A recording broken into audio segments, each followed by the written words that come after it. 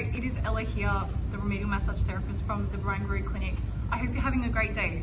Today I'm here to show you 2 stretches that you can do at home or in the office as well to help open up your hips. What you're going to need is a mat and obviously yourself. So first stretch you're going to do is going to open up the deepest hip flexor that we have, which is called the psoas, and it connects from our diaphragm all the way into the front of the hip.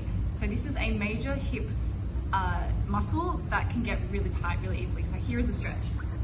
What we're going to do is we're going to go into a lunge position like this, and we're going to pick up our back leg like this, and then we're going to lean gently forward into a stretch.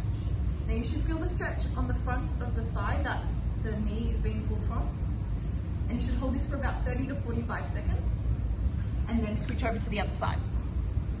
Now the second stretch that I'm going to show you targets the side of the hip. So there is a muscle that attaches from the hip bone, and then it turns into a big tendon which runs down to the knee.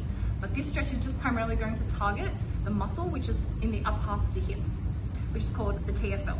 So what you're going to do, you're going to lie down on your mat like this, prop yourself up with your elbow, grab your bottom foot, pop it on top of the top foot, and grab that foot and gently press down.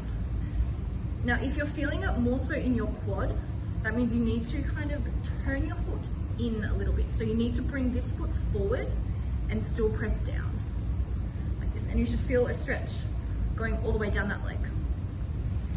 Now, like I said before, you should do these stretches for about 30 to 45 seconds. You should do about 3 rounds of them as well, and you should do them daily.